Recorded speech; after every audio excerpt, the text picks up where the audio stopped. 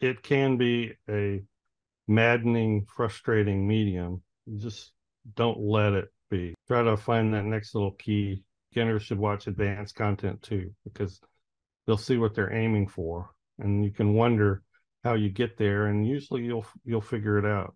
Usually you will. Steve Mitchell, widely known as the Mind of Watercolor, is back on our podcast after 3 years. A professional artist and teacher with over 40 years of experience, Steve is a well of knowledge. Last time, we got to hear about Steve's story since he first fell in love with art, up to being who he is, why you should not listen to Bob Ross, different ways to monetize your art, and how painting is similar to cooking. Oh, and we did rant a lot about digital versus traditional art. Today, Steve and I were able to cover what happened since we last chatted. Join us today to learn why Steve loves watercolor and landscapes, what mediums are great to complement watercolor, why you should learn from content that is more advanced than your current level, the best way to learn how to use watercolor, and inside information on Steve's upcoming landscape painting course with us at Etcher. It's perfect for intermediate level artists, and you are going to explore various painting techniques for creating depth, texture, and atmosphere. From composition, color theory, brushwork, and ways to create a sense of light and shadow in your work, at the end of the course, you'll have the confidence and skills to create your original landscape paintings. Alright, so Steve's course starts on November 11th. It includes about 8 hours of content, which are divided into 4 classes and 1 live feedback session. At the very end, everything is live. Steve will be there for you the whole time. And as a free gift, Steve is doing a live demo on our YouTube channel on November 4th, 12 p.m. Eastern Time. Links for this, links for the course, everything is linked on the blog post associated with this episode at etcherlab.com/Mitchell2. That's MITCHELL and the number 2. All right, Steve. So we talked roughly 3 years ago. We Wow. covered, yeah, I know, when the That pandemic long? started. Yeah, that long. I know. Time just flies. Pandemic was starting, and we thought we were in the middle of it. So that's hilarious. It's like, oh, we're not. Great. We covered your background, why you started art, and the role that your mother played into that. We talked about your journey into YouTube, how it all started, and your passion for outdoors. And I have follow-up questions because a lot happened since then. But before I go straight to those questions, can you give us a little bit of a recap of what happened since 3 years ago and now? I have to be honest, not a whole lot's changed. Maybe I've gotten a little older and slowed down a little more. But other than that, I still try to put out a video a week. For a little while, I was on Skillshare. I took those down, but I still do the same things. I focus a lot on trees, and Patreon is growing, but in terms of how I do and what I do, it hasn't changed much. Keep Still loving practicing it, still and doing it. Yeah, keep yes, still practicing. more of a master now that you were then. Ha, Uh, yeah, keep on climbing the never-ending mountain, the never-reaching summit. yeah. I think one thing I will say is I think I noticed how much more I enjoy sketchbooking than doing finished frameable paintings. I do Mm-hmm. not know why that is, but maybe it's, I love James Gurney. Maybe just watching him, I love to say he's like, hey, he does everything in a sketchbook. I know he does more than that, but uh, now when I sit down to paint, I think, am I going to do a painting or I'm going to do a sketch or a full painting that goes in a sketchbook, however you want to characterize it. So maybe that hasn't changed, but it's solidified. I've got a lot less loose paintings than I used to, and a lot more sketchbook work. Well, that's actually a good segue into some things I had here to ask you. So, between full paintings and sketchbook work, I know your main medium is watercolor, but you've explored and you also practice with several other mediums, right? Does the Yes, medium you choose have an impact on which canvas or surface you apply it on? not really. Because everything that I choose, all the mixed media that I do is usually still revolves around watercolor. Hmm. So colored pencil, which is a great companion to watercolor, gouache, of course, which is a form of watercolor. What else? Just usually drawing mediums are what I typically pair with watercolor, like pen and ink, regular graphite. I've been experimenting with some charcoal. I haven't gotten into, I thought I might, but I haven't gotten into acrylic. But you can actually pair that with watercolor. And I wouldn't have any hesitation putting that in a sketchbook. So I've got a lot of sketchbooks. Maybe that's what it is. I need to fill them. Or just stages of life as well, because we just sometimes feel like having it all contained just You feels know what better I somehow. What? Yes, you know what I think it is? I think the feeling of discovery is more alive in a sketchbook Oh. than it is on a page that you think might be a finished painting, Hmm. because you just feel a little bit freer. And after all the years of doing illustration for and design for clients, and trying to meet their demands, I love the freedom. And I love just learning things that I didn't learn before. I love that much more than putting something on a page or on a piece of paper that's going to get framed. And that is no disrespect to gallery artists, because I have the greatest respect for them. They work hard, and I know a number of them that are friends and do great work. But I think that may explain a little bit more what I'm enjoying so much about sketchbooks. I didn't have a lot of time through the years, through my career, to do art for myself. And when I Mhm. did have the time, I was too burned out to do it, because most of my art was commercial. So, time is money. So you're trying to get from point A to point B as fast as you can. I felt like I did quality work, but you don't spend time exploring. And so it is something very much that I had to learn, and something that I've tried to nurture since I started my YouTube channel, and that's probably been the most fun thing for me, and it's great. Interesting. Yeah. All right, let's talk a little bit about that. I know we kind of covered this in the first interview, but I think we can take it further. Okay. Why watercolor? Uh, uh, just let's go back to the beginning. The first medium I really painted with was acrylics. Uh, Hmm. my parents gave me a nice acrylic set for Christmas, and so I played around with that. But I'd say the first medium that really just clicked in place, that I understood, was watercolor. Took a course from a really great watercolorist, um, who did some demonstrations, and it's just like, light bulb moments all over the place. And from then on, I just kept playing with it, experimenting with it.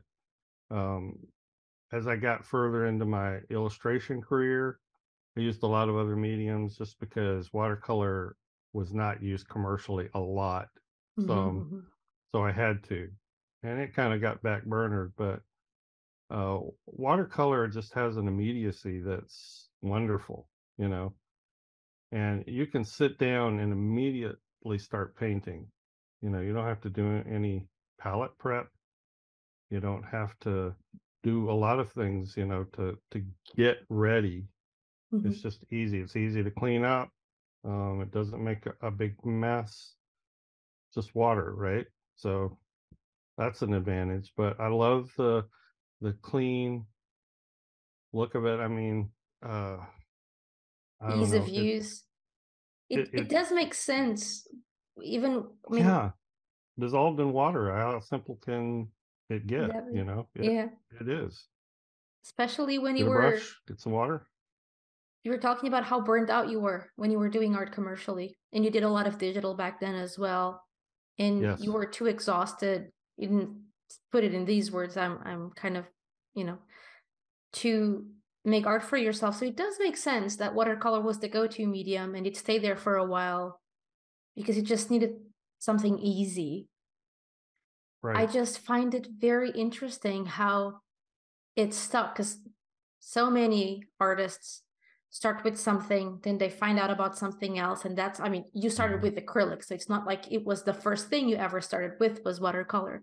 But you took it so far, and you were just saying a while ago that every other medium that you use kind of goes back to complement watercolor. So I find it so Mhm. fascinating that the pillar around everything, everything for you revolves around watercolor. And I just love how it's so you, I mean, even your YouTube handle, it's all about watercolor. So I don't know. Yeah. Even we were talking about acrylics the other day. I don't see you stepping away for a watercolor for a long time.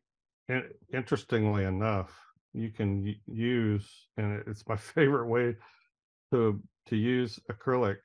To your point, is you can use acrylic very, very similarly to watercolor, and it's my favorite way to use acrylic. You can get out a piece of watercolor paper.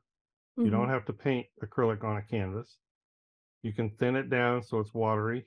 You can use inks, acrylic inks, water them down, and you can get watercolor effects. And then, similar to the way you might use gouache with watercolor, you can build up opacity in places if you want it.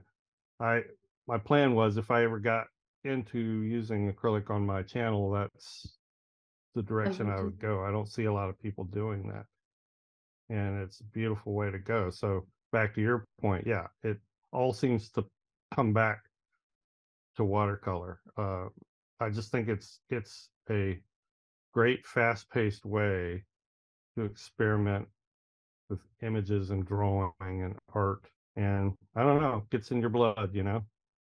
It does. And now let's look at the subject of your choices. So we did talk about how much you love outdoors in the first part of this interview 3 years ago.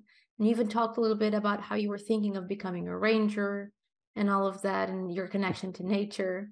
And you Yeah. do portray a wide variety of subjects, though your focus is heavily on landscape. So can you explain a little bit about is there a connection, or am I just making things up in my brain? So why landscapes, and how heavy is landscape in your subject choice? Uh yeah, why landscape? That is a good question. Actually, um I found it just when I was first starting out, the easiest thing for my mind to grasp. I mean, there was everything you say. I loved being outdoors. I loved capturing scenery and that sort of thing. I think I found the greatest variety in landscape. Mhm. There's so many ways you can approach it, so many um, focuses you can have. Mine's been steering closer and closer to unique tree structures. Uh, but things just happen. Sometimes it's hard to put into words. I have grown a great love for doing portraiture. I don't do a lot of that on my channel. Mhm. For some reason, people don't prefer that I do that, but uh, I still love to do it. And that was a love that grew much later in my career because I wasn't very good at it, when I was Huh. younger. It takes a lot of practice and time. So it I years ago, when I wanted to take my watercolor skills back to zero Mhm. because I felt like I was in some ruts. A lot of that because of my career. I did. That's when I started coming up with the spontaneous painting thing because it was a Mhm. way to learn. Let me see what this medium will do that I didn't realize it will do, that I sort of wrote off or didn't know. Landscape fits best into that zone, you know. just free, loose, spontaneous expression. Yeah, it's all just kind of been an interest that I can't pull away from. I can't really attribute it to any other outside influence other than that. So you were talking about portraits, how much you love it, but you really don't have it in your channel, on your channel. Did I infer A correctly little that bit, it's due to your audience preference? Is that it? some. I mean, I'll never stop doing landscape because I do love it. I don't do that because that's just what people want. It's probably my first love is landscape. You know, if I had the time and the energy, I would probably do a whole separate channel just on portraiture. I don't have the time or the energy. But Okay, interesting. and Why a separate yeah, channel? maybe because I could bring along a second audience. What I've found on my channel is they don't seem to cross much. Oh, Whenever it's there's a dichotomy here. Whenever I do a portrait, I get a lot of comments that say, "Oh, please do more of that." And I think, "Oh, I would like to." And then the geez. Oh, analytics and the statistics don't match up. They just go, oh, and yet I know gosh. there's an audience for it. So I think you have to develop a different audience. And I don't want to move away from landscape. So Hmm. uh because that'll always be first for me. Your You know, first love. portraits, yeah, portraits take longer, a little more planning, a little more drawing, all that. So I don't know. It's probably not going to happen. I think I am going to do some from time to time. I still do. Uh, but yeah, that's, Yeah. it Not enough hours seems, in the the day, not audiences enough seem energy to in the be, pot. Hmm. yeah. Well, and I think landscape is a good, more of an entry gateway for a lot of beginning watercolorists than something like portraiture. And since primarily my content's YouTube, you get a lot of beginners. Right.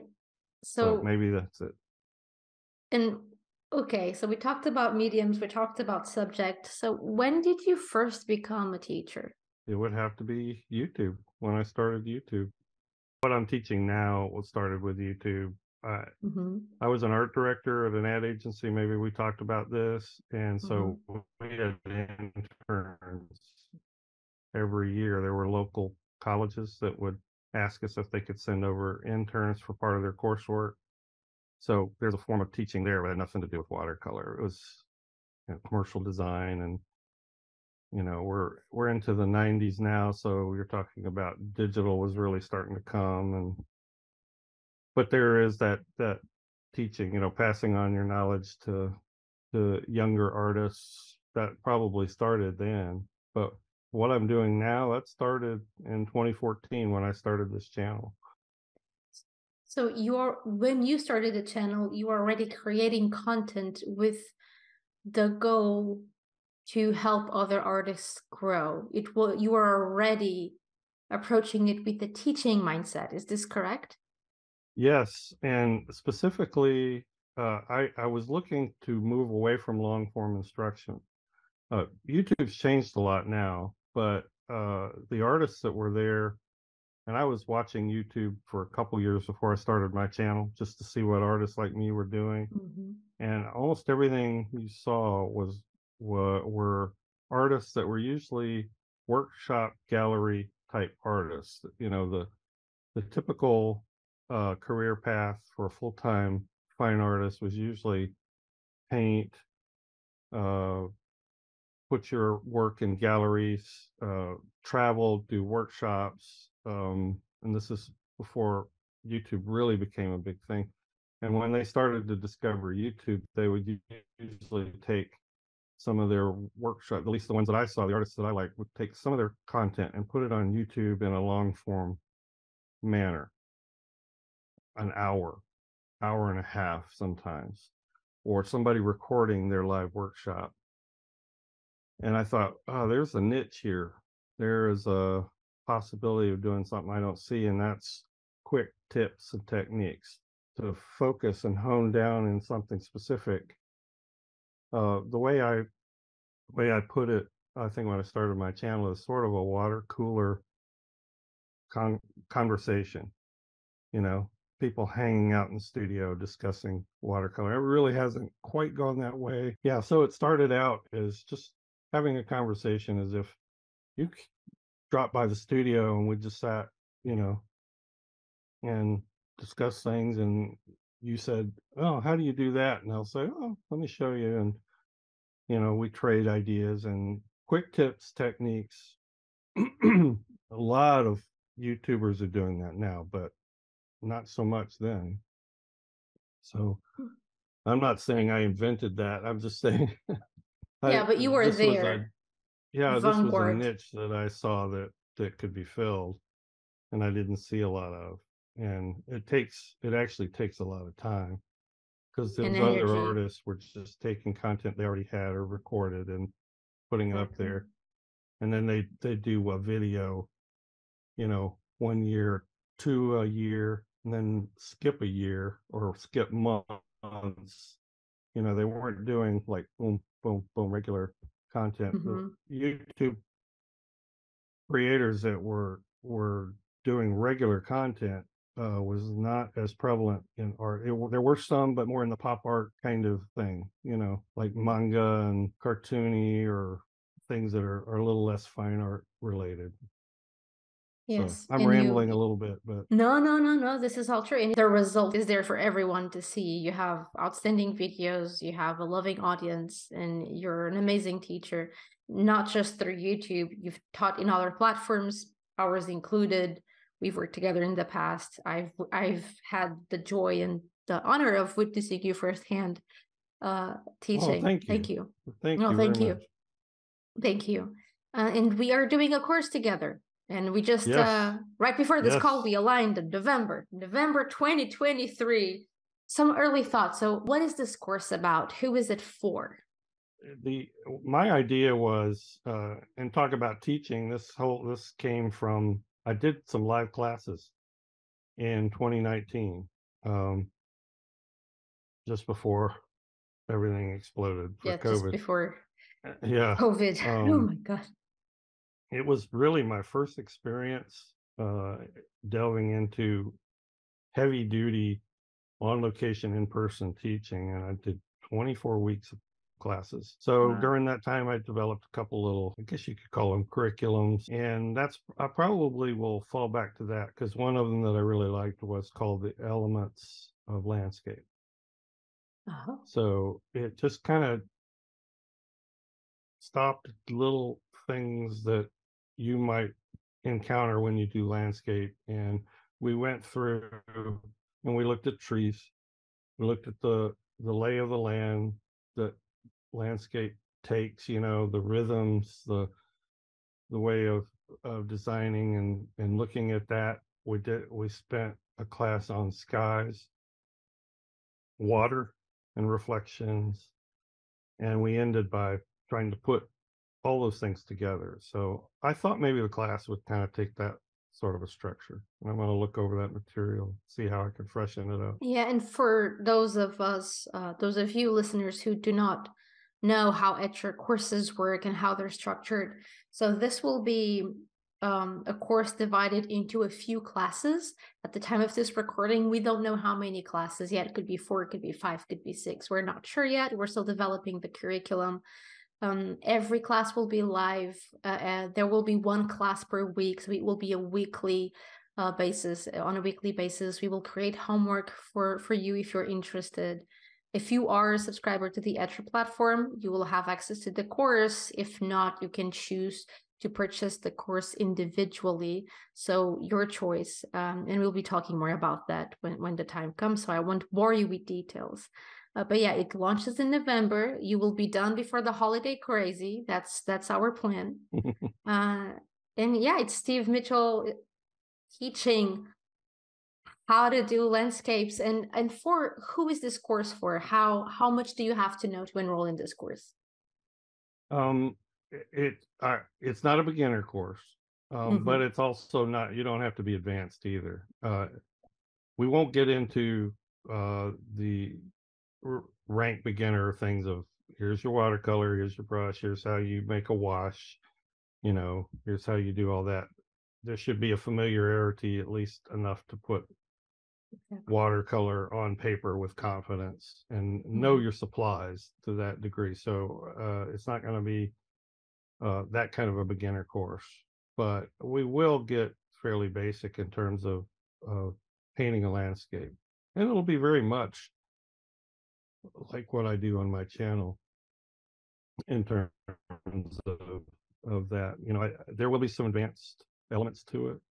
And that's something I'd like to talk about because I think beginners need to watch advanced content. I see a lot of beginners shy away from it. No, for sure there will be. Not a doubt in my mind. So yeah, if you are still very beginner, or if you're not sure you can do Steve's course, we have Jean-Pierre Shiwazawa's course, Introduction to Watercolor. It's a great place to start. If you just go through that course, if you feel confident after doing it, you'll be ready for Steve's course. So that would be my take from what we've discussed about the course, at least, Steve. So you'll be fine. You'll be fine. We are publishing this interview with enough time in advance for you to get ready for Steve's course. Yeah, that's right. That's right. Exactly. And I'm talking like we are in the moment of this recording. We are revamping June's course. We're launching it in June.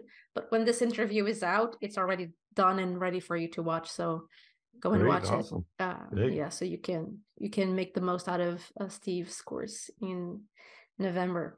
Okay, so Steve, just to close our conversation on teaching, and what is a good teacher? I mean, I've been asking this question to my guests lately, and I've been enjoying the answers very much. What's your take on that question? Yeah, that's a really that's a really good question. And it probably is different for every teacher, which is fine. I think to me, it's to turn on lights. At least that was the goal I had, to make the light come on. Maybe it's because that's what I enjoyed seeing in terms of feedback, like people, you know, the light bulb moments. And so I like to pull those out of people. I don't like to teach in a way that's like, do this, just like this, just like this. The whole reason I named my channel The Mind of Watercolor is because it has characteristics that you need to get familiar with. And you become a partner with the medium. It's probably the only medium, well, it's one of the only mediums that's like that. Because watercolor has a mind of its own and does some weird things sometimes that you don't expect. Yeah, it does. So you got to kind of come alongside it and say, okay, let's coax it this way and that way. And here's the conditions. I want you to learn how to set the conditions for watercolor to thrive and for you to be able to use it in ways that can produce stuff that you enjoy and can learn how to manipulate. And just to see those light bulb moments, it's like, oh, you know, oh, thank you, thank you, thank you. That's what I think a great teacher does. You know, and coming away from the course going, you know, I want to do it again. You know, that's great teaching to me. That's what I strive. That's wonderful. Thank you, Steve, for that. Any last words of advice to any watercolor artists out there? No, don't give up. Don't get frustrated. It's very easy to do. Don't put too much pressure on yourself. Just have fun. Just have fun with it. And you're talking from experience, which is something we covered in the first episode. Because it's so easy to just get down, you know, feel down, feeling like you just don't have the energy to keep on painting anymore. So absolutely, learning from you. Yeah. And it can be a maddening, frustrating medium. Just don't let it be, you know. Try to find that next little key.